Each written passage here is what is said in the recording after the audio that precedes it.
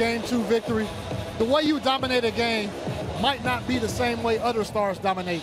Can you talk about a Jimmy Butler dominated game? What does that entail?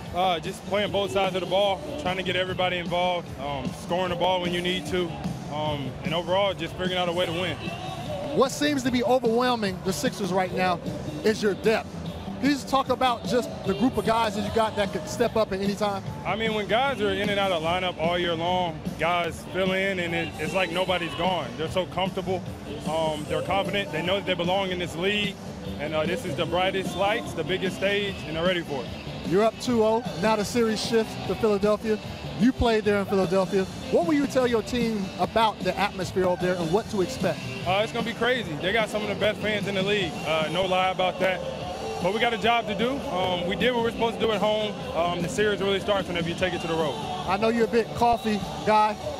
Latte in Philadelphia, what's the plan? A lot of it. Lattes, cold brews, plenty of coffee coming soon. Jimmy, I don't think you need any more energy, but... Yes, I do. I definitely do. Thank you, brother. Take care. Appreciate you, bro.